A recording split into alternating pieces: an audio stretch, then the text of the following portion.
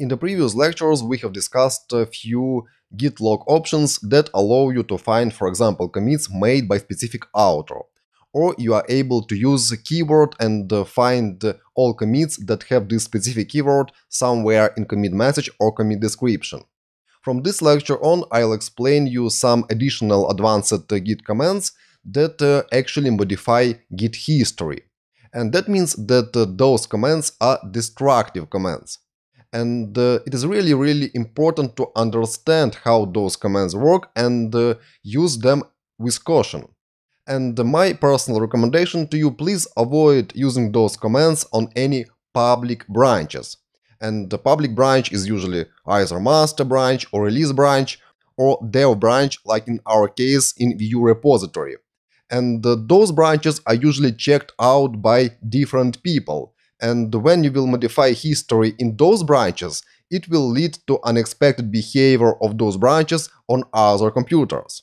But on the other hand, you are safely able to use those commands on private branches and the branches you are only currently working on, like any feature branch you are working on without any other collaborators. And the first command I want to talk about here is git reset. This command allows you to discard some committed changes. What I mean? For example, you have made any commit, but you are not happy with those changes and you want to discard this commit, or several commits, and you want to get back to previous state of your repository. And that is possible with git reset command. And there are actually three options in this command: hard, mixed, and soft. And depending on those options, different changes will be applied in working directory, staging area, and Git repository. Okay, let's try git reset in action. And first, let's perform git pull operation in order to synchronize local and remote repository. Git pull. And in my case, I'm already up to date. And let's enter git log. And please take note of this SHA-1 hash. It starts with fd0e. And the previous commit has this SHA-1 hash. And let's suppose that I want to reset the state of my repository to this commit.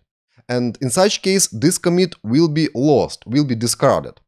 And let's do that using git reset command with this SHA-1 hash as option. Let me copy it and let's close this and let's enter git reset and paste copied SHA-1 hash without any options. Press enter. And now I'll see that there are unstaged changes. And if I'll enter git status, I'll see those changes here. And those two files are not staged for commit.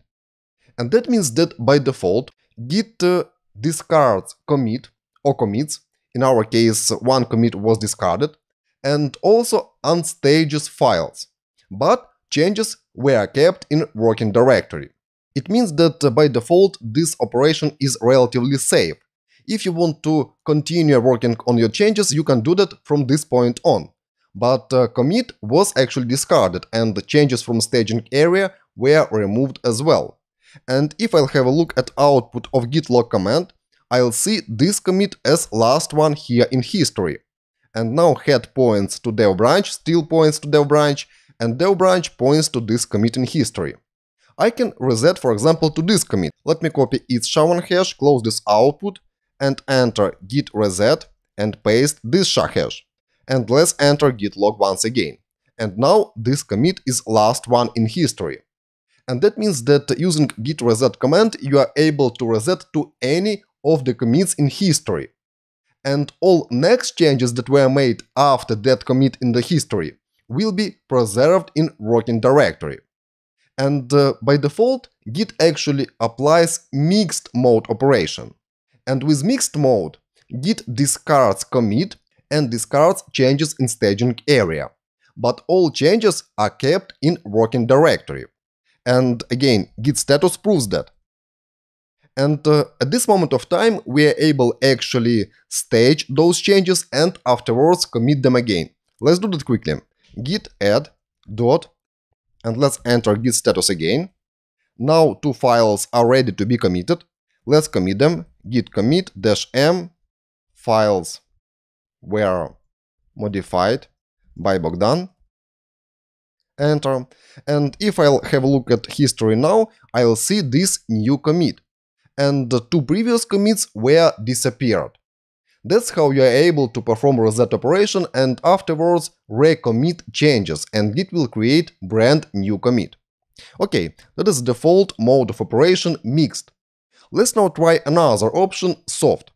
Let's, for example, have a look again at history and let's revert back to this commit. Actually, reset back to this commit, because reverting is other operation, we will talk about it later on in the section.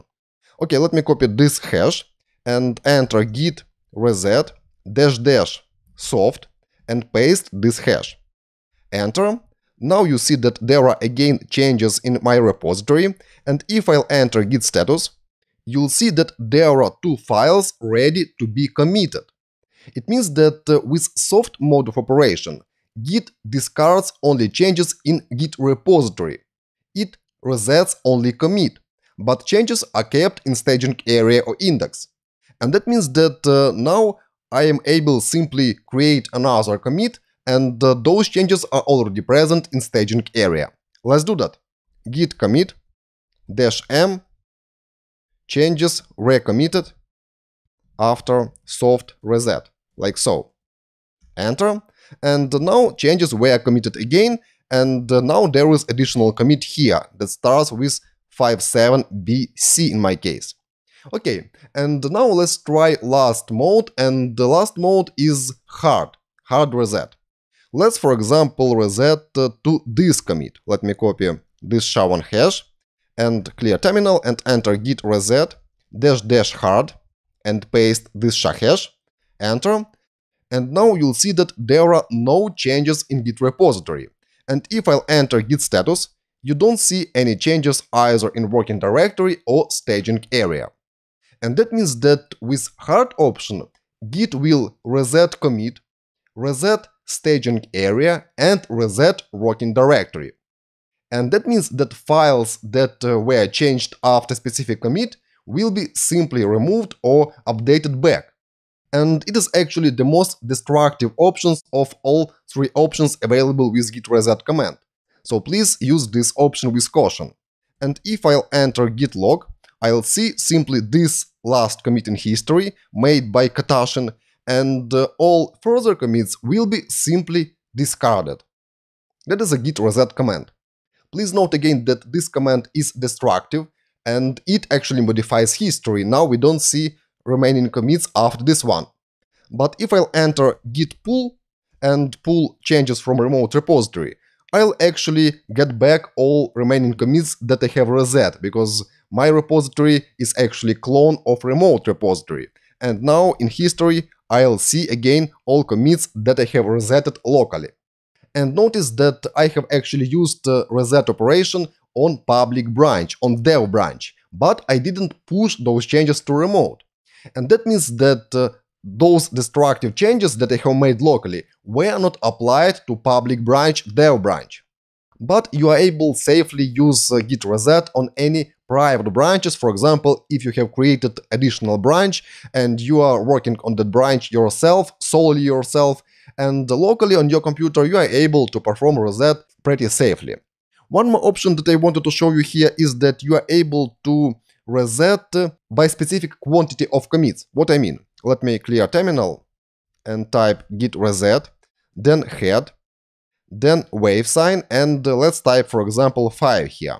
In such case, I'll reset 5 last commits. And again, by default, mixed option was applied, and now those files listed here will be available here actually in working directory, but they were removed from staging area and from Git repository. And if you want to continue work on them, you can do that and afterwards add those files to staging area and afterwards commit them if you want. Okay, that's the last option I wanted to show you here in this lecture. Let me actually revert my local repository back to the state synchronized with remote repository.